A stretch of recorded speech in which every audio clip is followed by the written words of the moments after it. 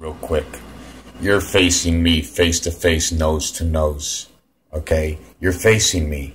When you face me, your right arm and my left arm, they meet. We cannot shake hands. If we cross over the body, we can shake hands with either or of the same hand. Is that correct? If you are beside me, okay, then our hands would either be your left to my right, and then my left on the outside and your right on the outside. If you were behind me walking the same way, your right would be on the right, but you would see my back. If we were going to slap a high five, I would move over to the side to hit your high five. No bodies would be in the way.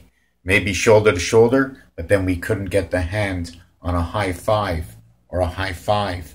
If we did, we'd knock elbows into each other. Raphael, thank you for watching.